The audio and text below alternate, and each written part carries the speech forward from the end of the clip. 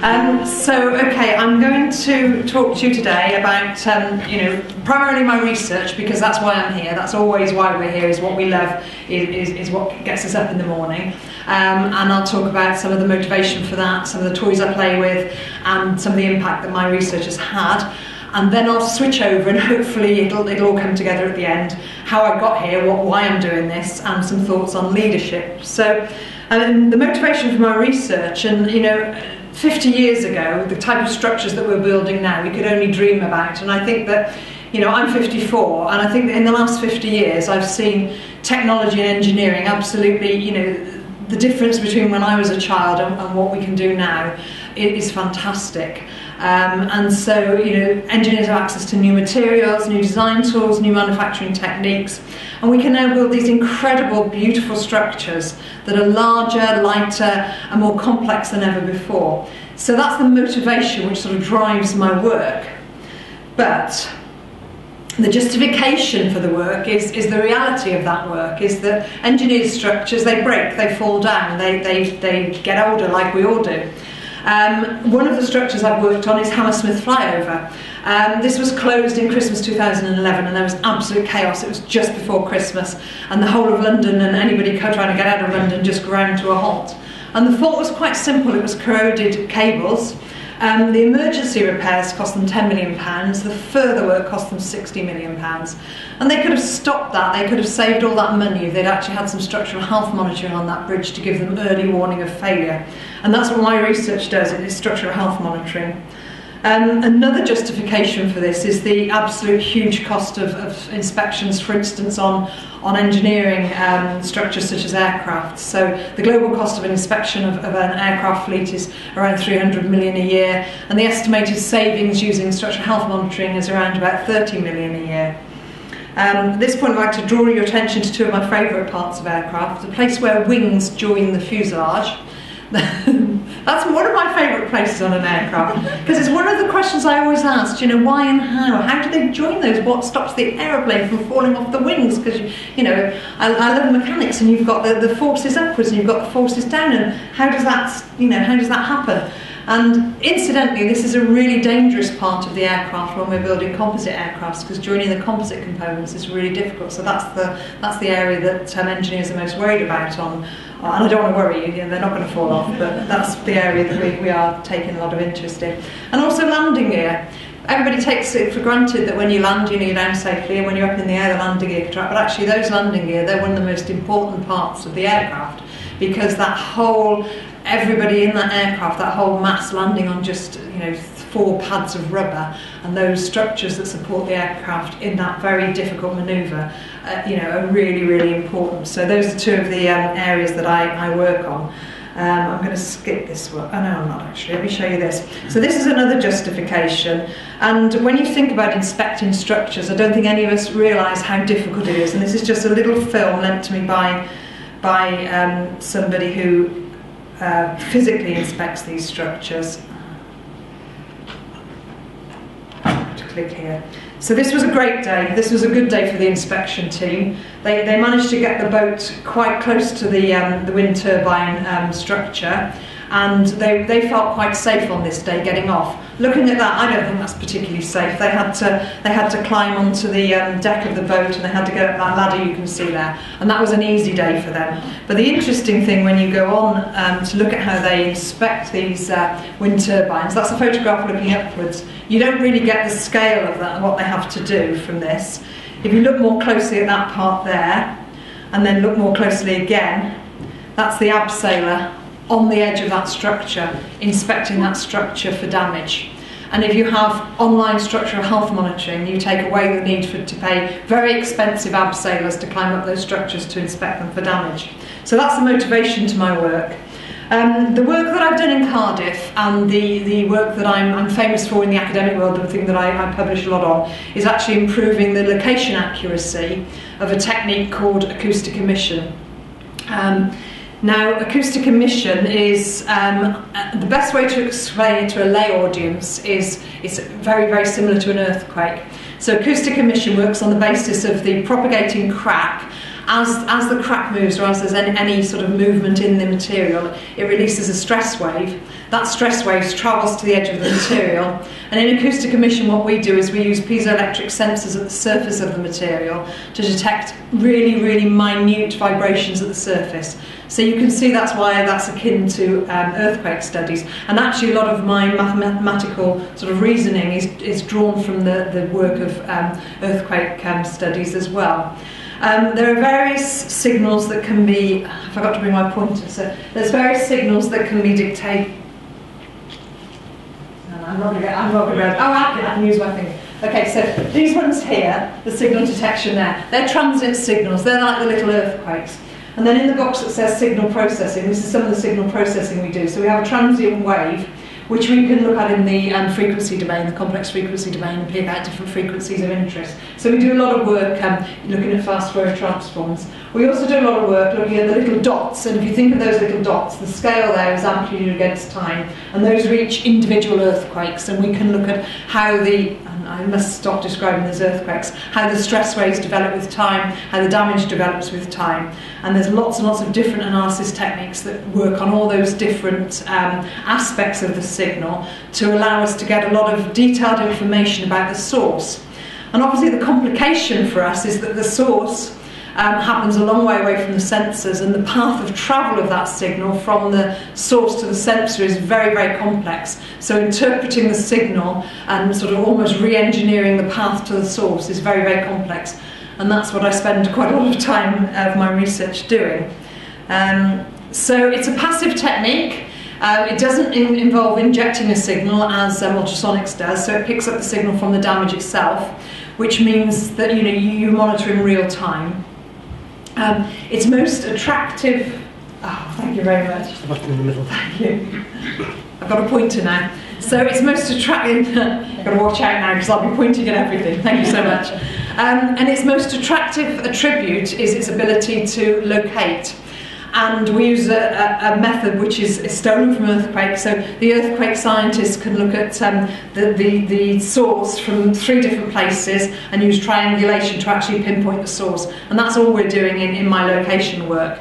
So that involves assuming that the path is straight between the sensors and the source, and also assuming that the material is homogeneous, and it doesn't have any discontinuities, it doesn't have any differences in thickness. If you have discontinuities, differences in thickness, differences in materials, then you haven't got a constant velocity, and you can't use those simple mathematical formula which are used in location.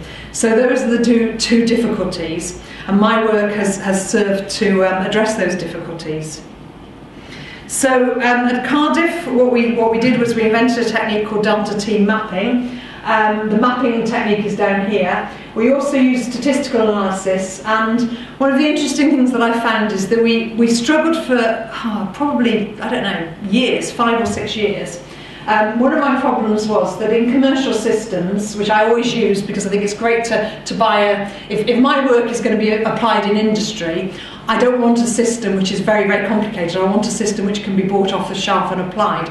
So my work has been characterised by buying off the shelf systems and working with those companies to actually adapt their systems to put in different features.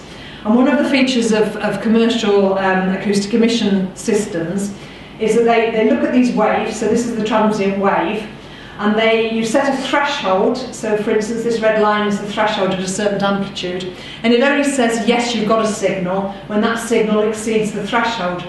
But of course, if you're doing very, very complicated time of arrival methods, where you set this threshold is really important. So I've set it there, and actually that gives me 25 microseconds difference between the time that the system would tell me the signal arrived and the time that you can see by eye the actual signal arrived.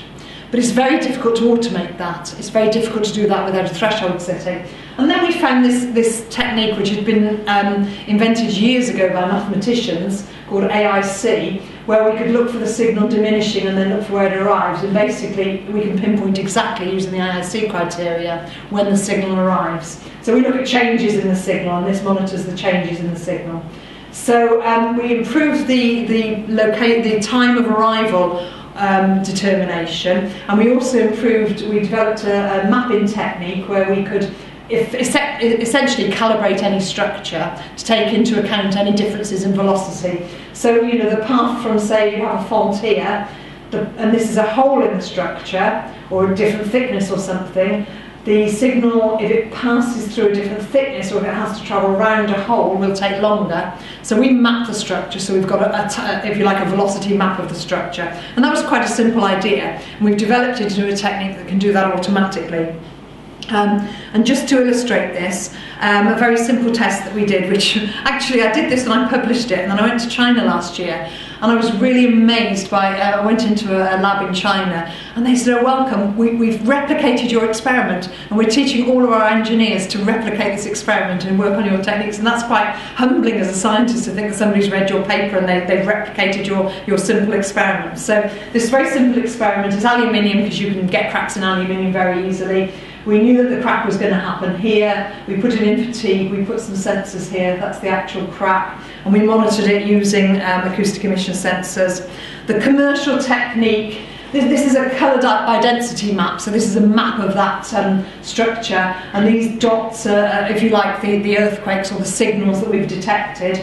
Because of the lack of location accuracy in a complex structure, the commercial algorithm would tell me that the crack was there, which is fine for some structures. It's only a 25mm error, between 15 and 25 millimetres, but our mapping algorithm actually pinpoints spot on the source of the crack, and that's very important in order to be accurate with the location and actually find very, very fine faults in structures.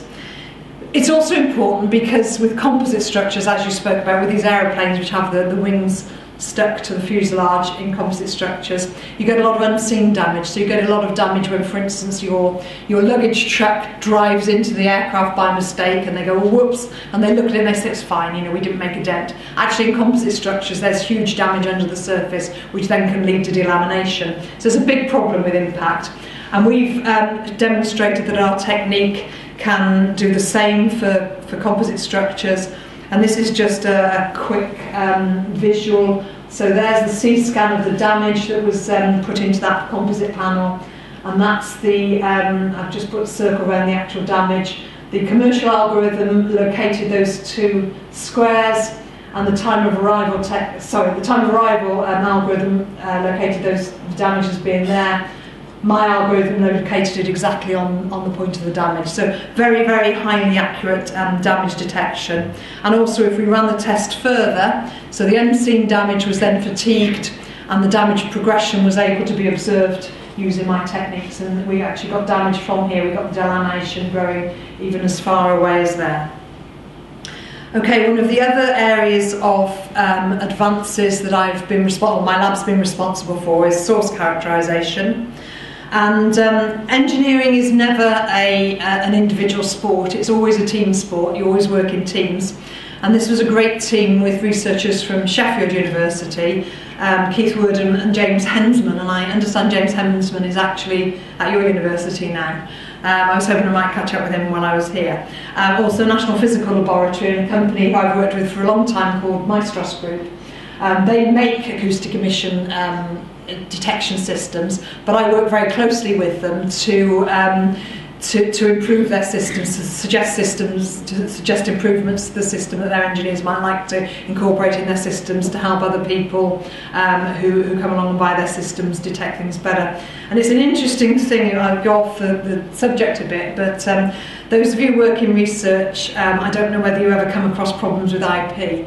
But I think when you work with companies and you're enthusiastic like I am and you just want to discover something, the last thing on your mind is IP about your discovery. Absolutely the last thing on your mind. If I'm working with a company and I'm making really great advances, I don't think, stop, wait, don't tell them, I've got to protect my IP. I want to tell them, I want to tell the world, I want to publish straight away.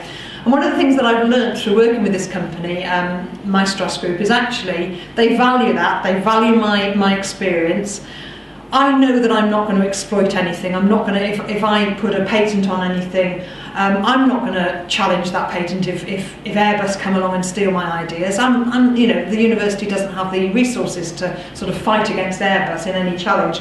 So my attitude to IP is I'd rather give it freely on the understanding and trust with the team, build up the trust with of the team that you work with in industry. Is actually that, you know, I will freely share my ideas with you, but you have to look after me and my research team, and we have to have a proper relationship where you will continuously fund me and I will continuously give you my ideas that then you can go off and exploit to your heart's content, as long as you carry on funding my research and my research students. And that's what we've done with these teams, you know, thankfully.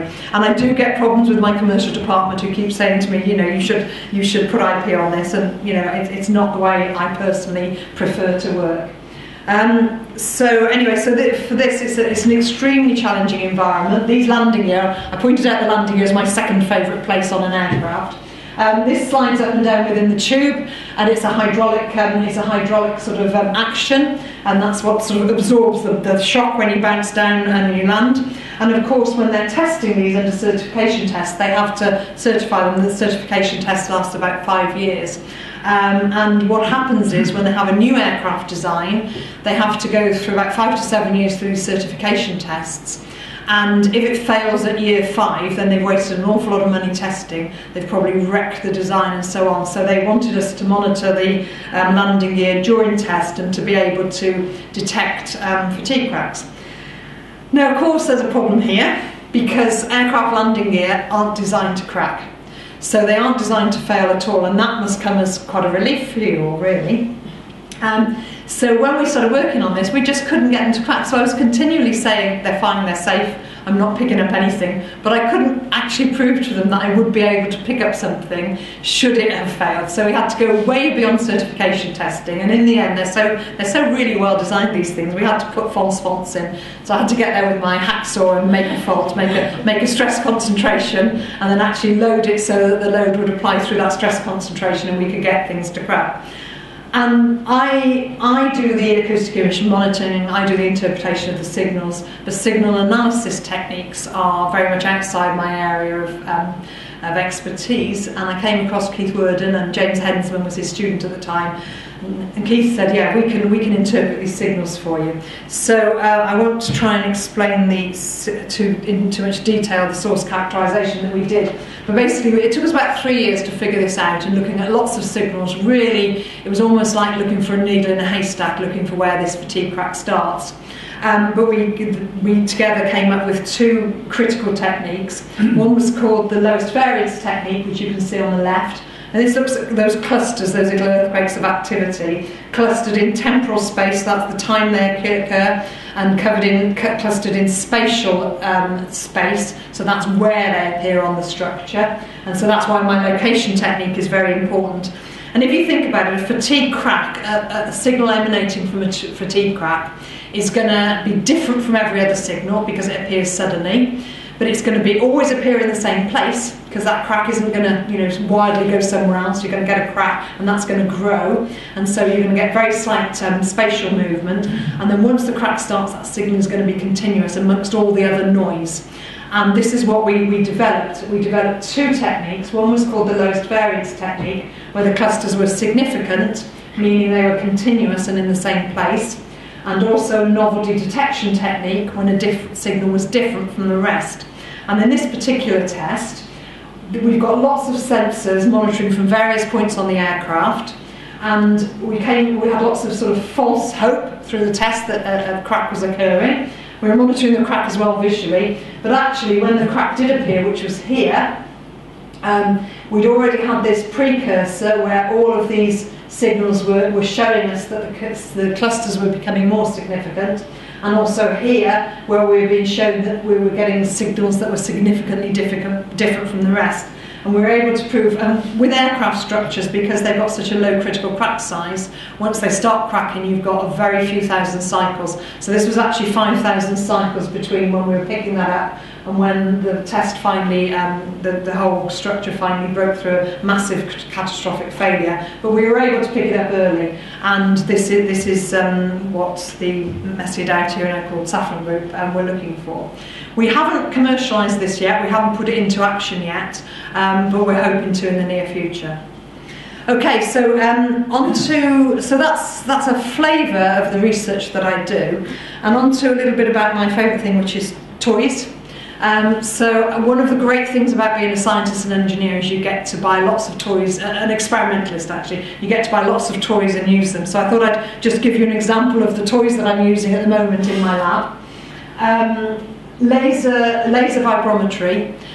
Laser vibrometry for me has been an absolute godsend, because if you remember, I was talking to you about my signals that travel to the surface and I detect them with sensors. But it's very difficult then to interpret and prove, that the maths of your signals is being applied correctly and your models are applied correctly. And buying a laser vibrometry kit enabled me to monitor the surface vibrations and actually match the surface vibrations to what I was predicting in my mathematical models. And so I can scan full surface areas rather than just the area where my sensor is, and I can actually see what's happening all over the surface and then make sure that's exactly what I'm believing I'm seeing at my sensor. So that's been really useful. And one of the things that I've used this for recently is in aerospace structures to determine where's the best place to put my position sensors to detect damage. So I need to maximise the signal travel to my sensors. And I also need to minimise the number of sensors because sensors are expensive, but also because sensors add weight to a structure. So if we're going to practically monitor a structure, we have to make sure we use as few sensors as possible. There's also issues about cables and so on. I won't go into those, that's a complication. And so vibrometry has enabled me to have a better understanding of the structure. Now if you look at this structure here, this is the back side of an aircraft structure, and you've got this plate here, but it's supported by stringers, and these stringers are attached to the structure, and they're actually my enemy, because what those stringers do is they suck the acoustic emission energy out of the structure, and they can stop me from seeing signals that I'm assuming that are travelling in a plate. So if I assume that the plate behaves like a plate, then I'm wrong because these stringers stop it from behaving like a plate. So my laser vibrometry can help me. So this is a view from the laser vibrometry. Looking at that, you can see that the stringer is in there. And if I show you the sequence of photographs, so I'm putting in a signal into the plate. This dotted line is the line of a stringer at the back, and if I just play this sequence through, think of dropping a pebble in a pond and watching the wave go out. So I'm putting a signal into the material, the stress wave is travelling through the material, and look what this is the stringer, and look what happens as the wave progresses. The energy, so the colours of those are more, red means more energy and so on, but look at the energy that's sucked out. So if I was to put a sensor here, I would get great detection of the source because I'm very close to the source and the source is very strong there. The source gets weaker as you go out, but also it gets weaker because this stringer is sucking the energy away. So if I was assuming that sensors equidistant from that would see the same thing, in my maths I would be wrong because they're not. So the laser vibrometry helps me to interpret my signals much better. Okay, so another really fantastic toy that we've got at Cardiff is the Morgan Botti Lightning Laboratory. Named after Rhodri Morgan, the First Minister of Wales, who was very instrumental in getting the funding. We were allowing funding to fund our research. And also Jean Botti, who was the Chief Technical Officer of Airbus at the time. He's just moved to Philips Healthcare. So this was established in Cardiff, and basically we make lightning. And it's so great to be able to make lightning in the lab. It's really, the students love it, visitors love it. Joe Johnson came to visit us a few weeks ago, and we were showing him loads and loads of really fantastic science, but the one thing that was interesting is, can I press the button and make lightning? We let him press the button, it was fine. We thought he might ask to do that. But the reason we've got a lightning lab is that people are very concerned with composite aircraft about what the damage that lightning does. And so we are looking at characterising the damage in composite plates. And so this is a big project in collaboration with Airbus. And a lightning strike damage is very rapid, happens very suddenly. It has a multi-physics effect on the structure. It heats it gives you acoustic shock, it gives you a high current, it gives you a magnetic field. And it's really bad for composite structures. And this is a picture of a concrete structure which has been struck by lightning and the lightning attached, so there was no way of the lightning being conducted away. And you can see significant damage occurred there. There's a lot of delamination, there's a lot of burning, and there's an actual hole through there. Now hopefully this will work on here. You have to watch this very carefully. I'm going to show you a lightning strike, but it happens very quickly. So you'll see nothing, then you'll see the lightning, and then you'll see the effects of it. So it just takes a couple of seconds. Okay. I'll do that again because if you weren't looking, you probably missed it. Oh.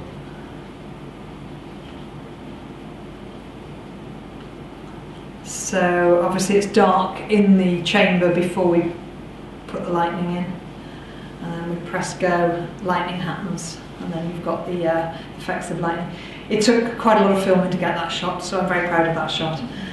We've put all sorts of things in there, and we've struck lots of things by lightning in there, but mainly we use composite panels. Now another piece of equipment that I love is the digital image correlation equipment. This will just run, and this is a sort of a 2D technique to look at the full field strain in a panel, and this is the results of this in a lightning strike, and where the lightning strikes, you get attachment. This is the centre where the lightning strikes, you get attachment, but this is showing the displacement of the panel, and you can see the panel displaces, it buckles out when the lightning strikes, and it reflects back again and then buckles back to normal. So we're characterising the damage that occurs in composite panels. Right, quickly now in terms of research, everybody in the university knows all about impact. This was an impact case study in the ref. It was the work that I did very early on when I came to Cardiff. I looked at acoustic emission for monitoring bridge structures, and the technique that we developed in conjunction with Maestras, who's the company I told you about, who I've got this good relationship with, where when they want research work done, they fund me and I tell them how their equipment should look to help us. We took extensive laboratory work from about 1993 to 2005, and this is a really good sort of story in terms of the impact case study rules. I didn't even put this forward for an impact case study because I thought it wasn't enough impact, and it wasn't until we were looking at those that, God, this is really good. So it started off with a little bit of funding from EPSRC, which were then called SERC. I took it through to KTPs, which were called, what were they called? Knowledge Transfer Partnership. They were called something else. Teaching Company Scheme, TCS, yeah. So those were TCS, now they're KTPs, and they're a brilliant vehicle for research with companies. And then we took them through various industrial contracts. Obviously there are economic and societal benefits of stopping shutdown of major bridges. The company's turnover increased from 300,000 in 2005, they were just a small company with a couple of people in them, to 7.5 million in 2013. 5 million of that has been distributed directly to the research that Cardiff did for them, and they've worked on bridges such as the Severn Crossing, the Humber Bridge, Hammersmith Flyover, as I mentioned, and so on, and also applying this technique internationally. So that's research in the lab, and then it's taken out all over the world, which I'm very proud of. Okay, so that was actually about normally a 50-minute talk. I've taken a few slides out and condensed it down for you into about 30 minutes, I think. And now I've been asked to talk about, my sort of journey, how I got here, and some thoughts on leadership. So I've just put these things out to remind me what I'm going to say. So for me, the reason I'm an engineer and scientist, I guess, is that I was always asking why. And I think there's a time and a place for these things. So when I was between the ages of 5 and 10, there were some great things that happened. Man landed on the moon.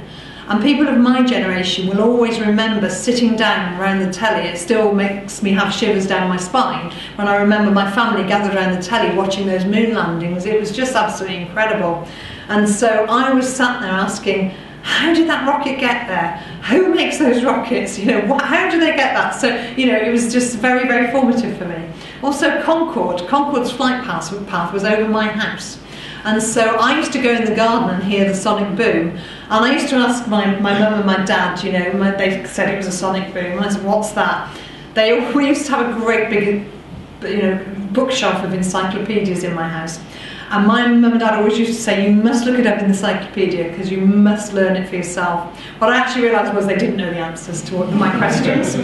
But in asking me to look it up myself, not fobbing it off, it actually sparked off that passion for finding things out for myself. So I've spent my lifetime looking things up. I still do. Every time I'm asked for anything, I look things up, I read, you know. And I've always been asking why, and I'm still asking why. And you know, that's why I'm here.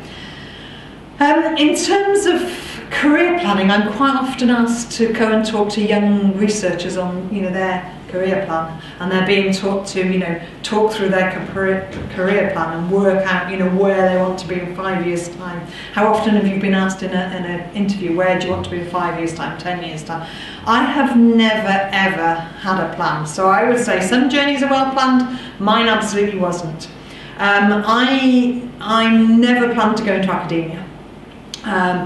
I never even planned to do A-levels. So I had a motorbike at the age of 16, I'd done my GCSEs, I liked maths and physics. I desperately wanted to be an apprentice in engineering. I desperately wanted to go off and work in engineering. My dad was a mechanic and he had a garage, which helped, so I was always tinkering with things. He had an apprenticeship going and he gave it to one of my best friends, who was a boy, because he thought girls shouldn't do engineering. He changed his mind eventually, but he didn't think it was an environment for us, you know, delicate little girls, you know. And it's an interesting thing because I think that these journeys are funny because I'm one of 4 girls, and my dad desperately wanted a boy, and he gave up my little sister, but I was number 3. And I think he began to give up hope actually when I was born. And so, you know, I was allowed to be the boy in my family. So he needed somebody to help him in the garage. He needed somebody to go to rugby and football and boxing and all sorts of things like that with. So, yeah. So I was allowed to be the boy in my family. And, you know, we were talking earlier, Emily Grossman's talk about, you know, feeling different. And as a young female sort of scientist engineer, it's sort of, it's a hard thing to feel different. And I agree with that. I can see my daughter struggling with, you know, those feelings of being, you know, highlighted as being different. But actually, I was always the different one in my family because I was allowed to be, and it was kind of celebrated. You know, so my 3 sisters kind of kept saying, oh yeah, Karen, she's the clever one. Oh yeah, she's the one who's good with, you know, good with motorbikes. She's the one who's good with engines. So that was kind of celebrated in my family, to the point where I wanted it as a career, and then my dad went, whoa, you know, hang on, I don't want you to go into, you know, an apprenticeship and being, and actually at the time it probably wasn't, it definitely wasn't a good environment, very male environment, lots of swearing, lots of, you know, it was a pretty tough environment. He wanted me, he believed in education, and I think that's a key thing. So he didn't want me to go to an apprenticeship then because he wanted me to carry on and take advantage of the learning opportunity that A-levels would give me. So I agreed with him and I did the classic engineers, A-levels, maths, chemistry, physics and further maths. And I'm glad he encouraged me to do that. Those are the classic A-levels for engineering, and I absolutely loved them because I loved the physics and maths, hated chemistry, I have to say, at that time. Now, there's an interesting lesson which I share with people here. So you look at people who've got the name Professor and Pro Vice-Chancellor and things like that, and you think, gosh, that person, she's always been successful, you know. I failed 2 of my A-levels. So I know exactly what happened. I got bored. I thought I could do it without working, and I discovered motorbikes again, and cars and pubs and boys and all sorts of things that happen when you're 17. And at 17 I kind of switched off and I didn't do any work and I failed 2 of my A-levels. But my art teacher was really encouraging to me. She was the person who had encouraged me to look for an undergraduate apprenticeship. And I had everything, you know, in the palm of my hands. I had a place at Cardiff University to study mechanical engineering. I had this apprenticeship, you know, this sought after degree apprenticeship with Rolls-Royce. And she said, right, let's think about this. She said, why don't you ring up Rolls-Royce and see whether they really care about your A-levels, you know. So I rang them up and they said, that's fine, you know. As long as you've got the place at Cardiff University, we'll carry on supporting you with your undergraduate apprenticeship. So then she encouraged me to do this thing where I rang Cardiff University up and I said, I've still got a place at Rolls-Royce if you want to take me. So and they both said yes. And you know, it could have been so easily, I would have just not bothered to make those 2 phone calls and I would have just backed off and thought I'm a failure. So, you know, perseverance is a really, you know, strong thing. But also, I think for me, I didn't realise how much she was mentoring me. I think mentors are really important, having those people around you who can encourage you, who can pick you up when you've fallen down, who can, you know, encourage you to think outside the box perhaps, and think a little bit more about, you know, just being more resilient and asking those questions. So I didn't intend to be an academic, so I did my degree. I went back to Rolls-Royce, got a bit bored, met somebody who said there was a PhD going, you know, applied for that, got it, and then I loved doing my PhD. I absolutely loved researching for 3 years, but I still didn't realise that research was in my heart. I still thought I was an industrial engineer. So I went into industry, I worked as a senior engineer for a few years, and just by chance, that was the 80s, my company were making people redundant. I had been advising Cardiff University on the content of a new degree scheme, so I'd been in contact with them. There was one particular day in my life that turned me from an industrial engineer to an academic, which was a Friday. It was in the 80s, industry is a very fickle place. The company had lost some money, they decided to make loads of people redundant. They gave me a list of the people that they wanted me to tell they were going to be made redundant. And I had this awful, and you know, sometimes people in universities don't believe me that this actually happened. I had this list of people who I had to say, you're going, and clear your desk in 10 minutes. I had a list of people to say, you're staying, you know, carry on. And that's brutal. And that very afternoon, I was sat at my desk, I took a phone call from Cardiff University saying, oh, you know, you've been advising us on this new degree scheme. We might have a 1-year contract, and we might, you know, be advertising it. Would you be interested? I absolutely jumped at the chance. So I left a well-paid job. I cut my salary by about 30%. I took a 1-year contract.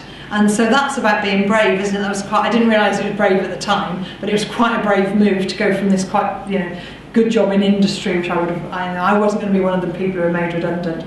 But I just, you know, sometimes I think timing is right. So I took that opportunity. I went to Cardiff on a 1-year contract, and I realised I absolutely loved it. And as soon as an academic job came up, I took it.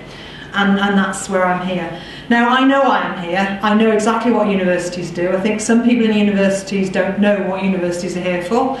We're here, in my opinion, we're here to create knowledge and share knowledge. And it's not just academic knowledge, we also create knowledge of how to run organisations. So people in professional services help us to create that knowledge. But in terms of the academics, we create knowledge, we share it with ourselves, we share it with other academics across the world, we share it with our students. In fact, our students help us to create that knowledge, so they're part of this community which creates knowledge and shares knowledge. And we're here to inspire our students to go on and do better things than we've done, because they always do. Our students always exceed us. PhD students, you know, they don't realise when they start that within about 6 months they'll know more than me on their subject, because they're working very specialised, you know, in that area. And we also create knowledge which is useful to industry and society, and I love doing that. So what I've done in my career is I've actually not planned to move up at any point. I've never said, you know, I'm an engineer, I want to be a senior engineer, or I'm a lecturer, I want to be a, you know, I've never mapped that out. What I've always done is I've enjoyed what I'm doing at the time, but I've always taken the opportunity to upskill. And I don't think people value enough informal skills that you pick up. So you pick up informal skills all the time just by doing stuff. And it's not just in work. It's, you know, I coached a football team for a while because I'm passionate about sport as well. And the local football team, local youth team needed a coach.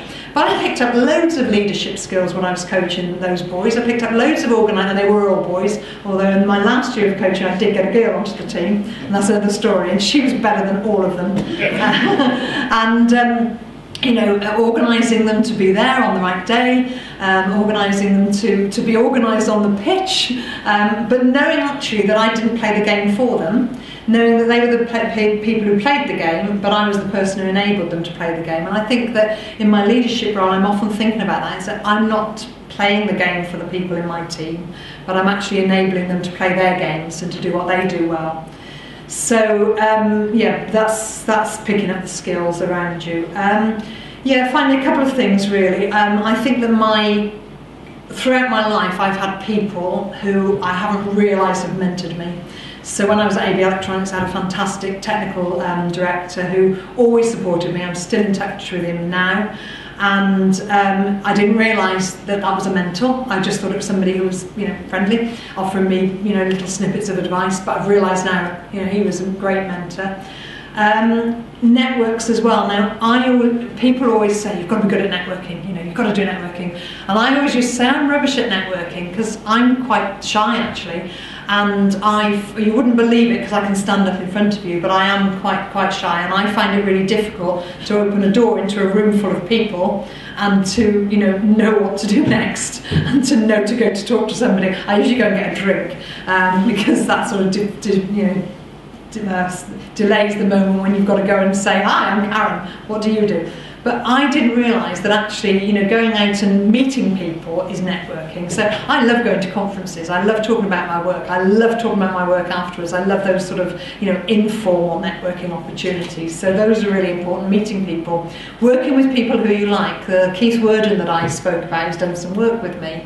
One of the reasons why we work so well together is that we met at a conference. We realised we had similar ideas, but we also realised we were both very similar people.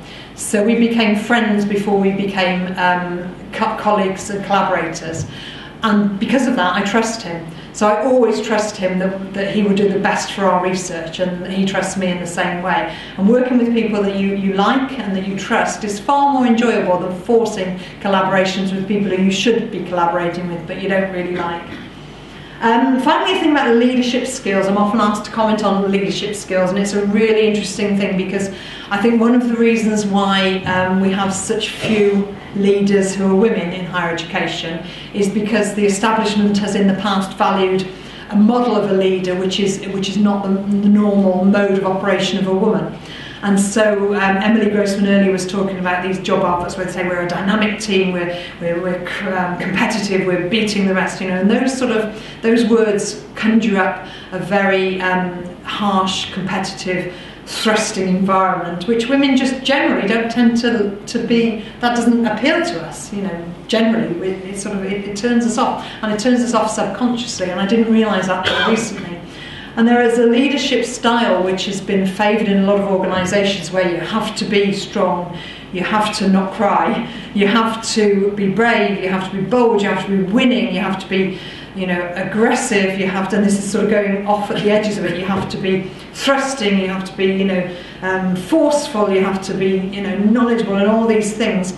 And the model is normally that we conjure up of a leader is normally of a man. It's normally actually of an older white man. And so that's the model of a leader. And people, you have that model of a leader in your head, and you can't, sort of get away from that model. But leadership styles, it's so important to have diverse leadership styles in an organisation. Organisations value different leadership styles. They thrive when you've got different types of leaders.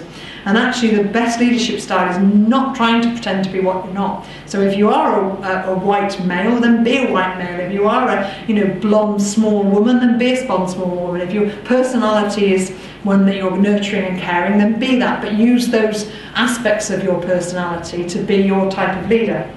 I'm a very collaborative leader. I love working in teams. I love getting the best out of people. I love talking to people, and I love sort of collegiality.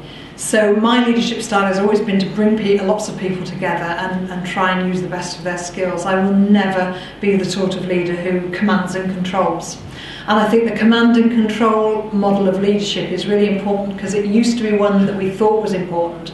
And now I think organisations are realising that the model of a king, declaring what has to be done and not listening to others, and the model of that command and control, actually it works in crises. You need to be strong in a crisis, but on day-to-day activity, it doesn't work so well, and it turns people off, and it actually petrifies people. If you've got a leader who works in that way, people are too scared to voice their opinion for fear of failure and fear of being wrong. So that leadership style genuinely doesn't bring out the best in people.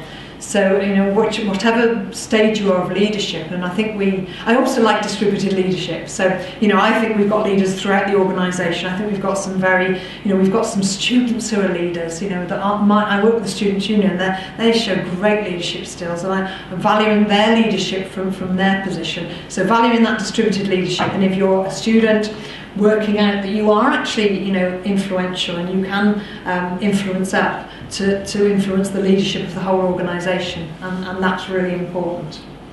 Right, okay, I can feel my voice going and my mouth drying, so I think that's probably the end, and I have got one more slide. For the earlier part of the work, I'd like to thank all my collaborators, but particularly my students. This isn't all of them, but this is one occasion when most of them were in my lab. And you know, there's a lot of males because it is engineering, but there's a lot of women in there as well. I'm hoping there will be more women in the future. One of the things that interesting, Emily Grossman earlier said it's a real pity that only 20% of scientific professors are female.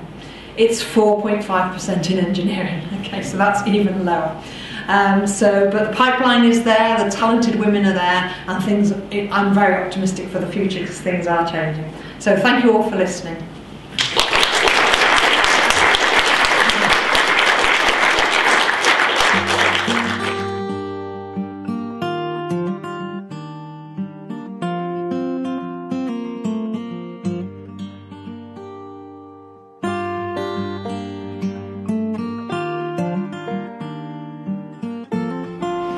I love that question because you use the key word, influencer.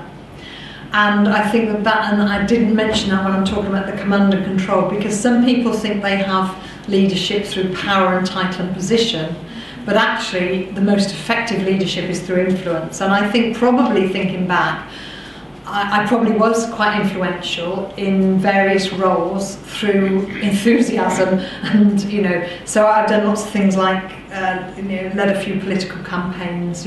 As a student, been somebody who led some. It just seems 100 years ago now, but led protests about our grants being reduced in those heady days when we had grants to come to university.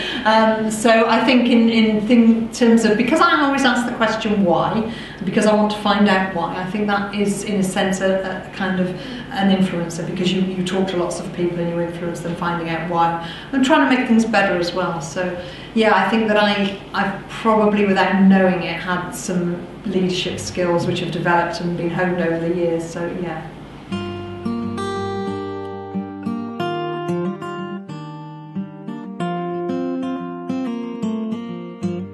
Yeah, okay, most universities do formalise mentoring and in various different ways. So many universities, when they have a new member of staff on probation, they will be assigned a probation mentor.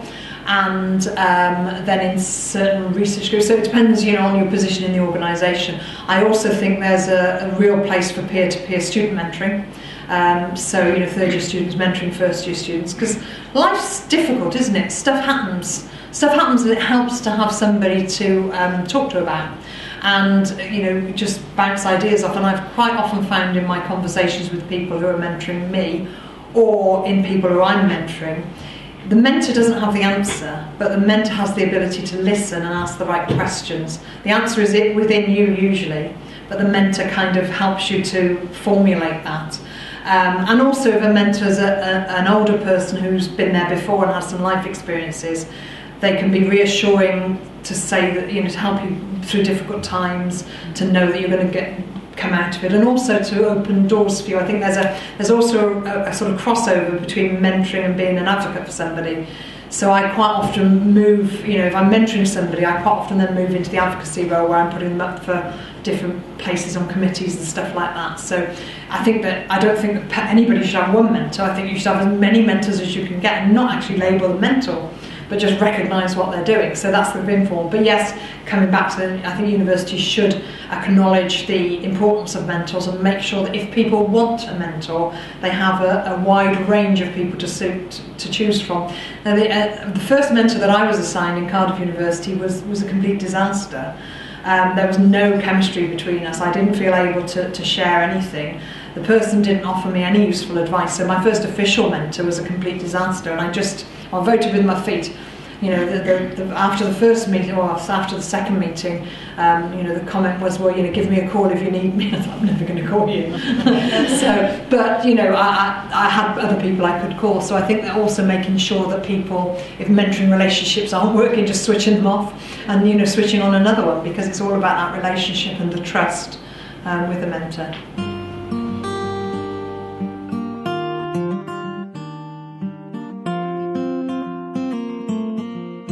Yeah, they're riveted and glued. Yeah.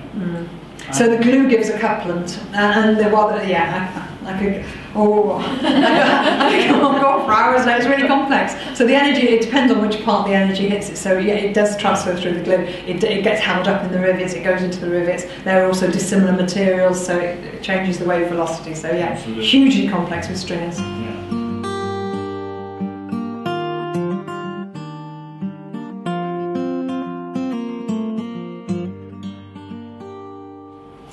Are you a civil engineer? Civil engineering materials. I mean, the classic is concrete, and I've been asked to do a lot of acoustic emission on concrete, and I hate it because it's full of cracks. So the path for the stress waves is difficult, but also there's cracks going on all over the place. Composite materials, yes, they're full of what you can call faults, which aren't cracks. Then, but the part of their design is the discontinuity. So you've got the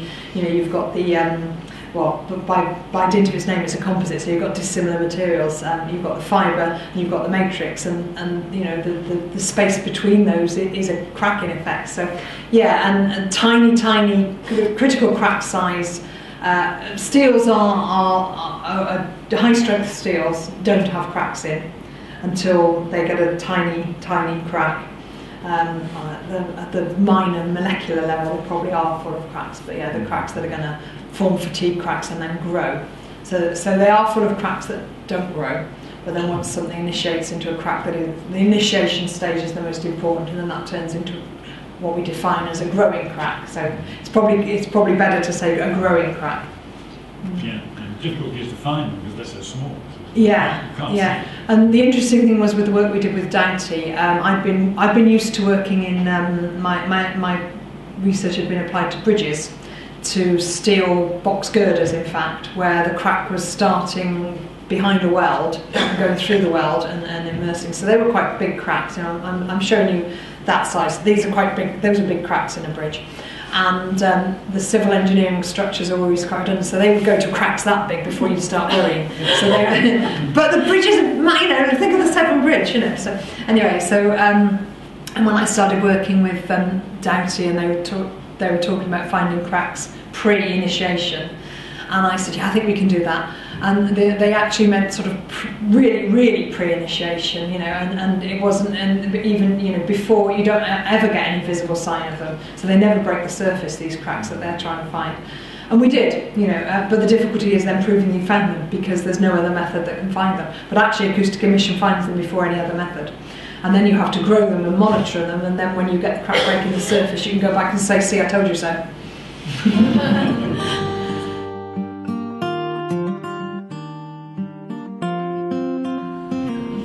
If I knew that, I'd probably be far more successful. Getting funding for research is really difficult, and it's a case of being persistent. Because the fact of the matter is that, so for instance, we were looking at European grant applications recently with a success rate of 10%. And what that means to a researcher is that for every 10 grant applications you slave over, you sweat, blood, sweat and tears into a grant application for probably 3 months, 4 months, 5 months, 6 months, a year.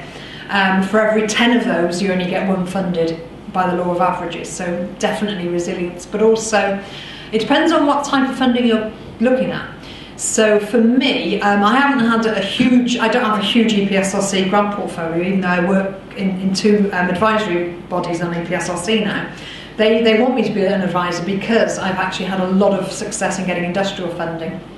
And I think one of my reasons for success in industrial funding is that I love doing research which is applicable to industry. I love the why, the how, so on. And so whenever I've worked with industry, I've always asked them, what problem do you want me to solve? And then thought about how I can solve it, and then gone to them with a proposal. So a lot of my funding has started off with industry funding to investigate something, and then it's maybe moved into EPSRC funding because there's some fundamental bit of research that's missing. So then you write a case to justify the scientific research. And I think that the EPSRC funding is probably the most important one for a young researcher to go for, or research council funding. It's very competitive, but you have to have a good idea and your proposal has to be excellent. And if people can see that you've thought through the idea, that you've thought through how you're going to do your proof, you've thought through your experimental programme, and that you have an idea that can really make a difference, and those are the ones that get funded. And then European research grants, well, who knows? I mean, they're a mystery and they're very fickle. Fellowships, I think, is a really good thing to encourage young researchers to do, because that gives your work some independence. But again, you have to have a new idea for that. But work hard at. I mean, it sounds silly to say work hard at it, but I know so many people who get to 95% of submitting a grant and then give up at the last bit because they've got too much teaching or too much this. It's just that resilience to actually just keep going. And I also think that we all work to timescales. And one of the difficulties with, say, EPSLC responsive mode funding is there's no cut-off. So, most engineers and scientists are perfectionists. Most people will work for years and years on an idea and never think it's good enough.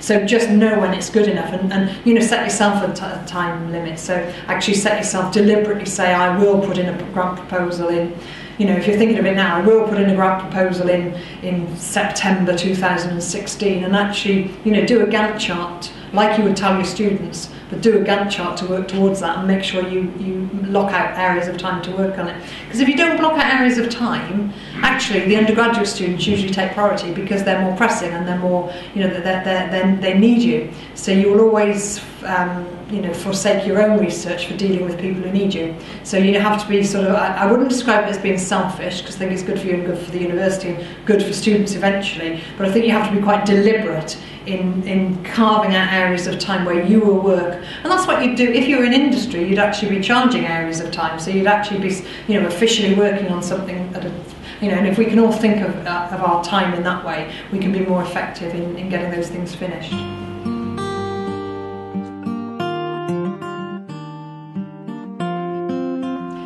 Well, yes, I do believe there is. I mean, I've always been a member. I joined as it was my goal in life to be a chartered engineer, because the chartered status gives you some sort of validation in your career, but also the learning opportunity it gives you to meet with people. So the events that the institutions put on, are always very interesting, and also being part of that community, which actually furthers the state of the, so the Institute of Physics or the Institute of Mechanical Engineers.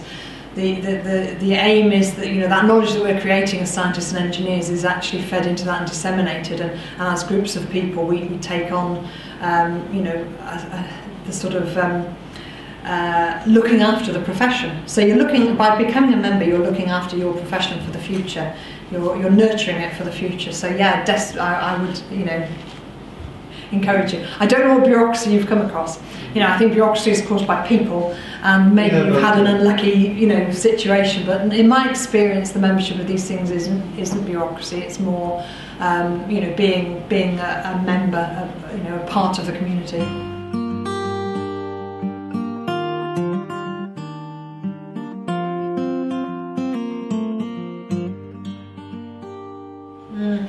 Well, I think it's a number of things. It's a combination of things. The senior leadership team in Cardiff is more than 50% women. That's not been through any quotas or anything. That's just been by encouraging women to apply. We've got an organisation in Wales called Chwarae, which is Welsh for Fair Play. And they help us to look at our adverts to make sure that they're not attracting, they're not written in terms that only attracts men.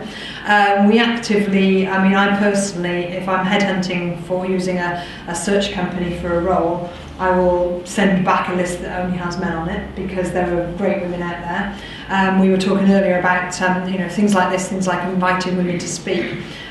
If you're given a list of, these are all the speakers over the year in science and they're all men, will challenge it. Because it's only by making giving women the floor and the limelight, and that they will be noticed. I think in all universities we're very conscious of the Athena SWAN charter now, and when we first, and I'll show you a story. I was head of School of Engineering when we decided to go for Athena SWAN, and I said, we can do that easily. It's a great place to work for women. Look at me, I'm head of the school, it must be great. So we went straight in and applied for Athena SWAN Silver. Didn't even get bronze. It was awful. And actually, when I looked at it, it was so obvious I should have read the rules. Because what they're looking for is evidence that you've been proactive in enabling women to succeed, enabling, encouraging women to apply and so on. And certainly just having a woman as head of school doesn't do that. It showed that I managed to get there, but it doesn't show that anybody else can manage to get there. And so, it was a heartbreaking moment for me actually, and a very humbling moment. But then when I reformed and looked at it, and I actually saw then the value of Athena SWAN is not the badge of honour actually, so it's not about getting the bronze or the silver or the gold, it's actually about the journey that you've gone to get there. So you look at your figures, you work out whether there's any way you're discriminating, you work out, you just do an action plan, and everything you do deliberately with an action plan will reap benefits. So it's being deliberate about what things you can do in order to enable things to happen. One of the things that I did in terms of when I became head of the School of Engineering, I looked at everybody's CVs. There were quite a few that were people who were lecturers who I looked at the CV and I thought that looks like the CV of a reader actually, or people who were senior lecturers, I thought that looks like the CV of a professor. So all of those ones who appeared to be, not in the right role, I got them in and asked them to apply for promotion. Many of them said, "I'm so glad you asked me. I never thought anybody was going to ask me." And I said, "Well, didn't you realise that you didn't have to be asked?" And that's such a simple thing, but I think often it's the women and certain types of men who wait to be asked. So they wait for their boss to encourage them to go for promotion rather than proactively. So, as leaders, encouraging people to go for promotion. And that first year, there were loads and loads of women promoted in my school. And one of the kickbacks to that was I overheard a coffee room conversation where somebody said, "Isn't it strange how all those women have been promoted as soon as Karen became head of school?" And I said, "Yes, and isn't it strange how all those men were promoted when we had male heads of school?" There's just things you can do to encourage people who are good enough. And that's the thing, it's not about male or female, it's about looking at people. If they're good enough, then encourage them to be promoted. I'd like to thank you once more for the excellent talk, and I'd like to everybody join me to thank you formally again.